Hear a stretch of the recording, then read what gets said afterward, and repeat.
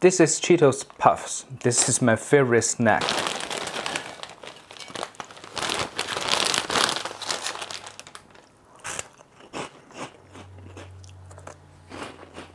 It said it's made with real cheese and feels really good. It's very crunchy and inside it is corn and a very strong corn flavor plus the salty and the cheese flavor.